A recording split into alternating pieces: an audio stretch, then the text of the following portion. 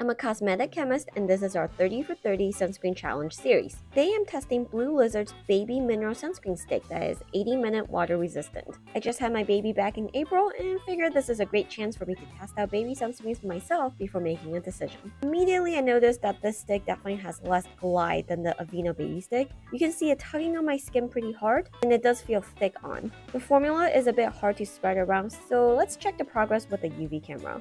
You can see the patchiness since the formula isn't very spreadable. Though UV cameras are not indicative of the level of protection you get, I am a bit worried about just how much of my freckles you can still see with just one layer.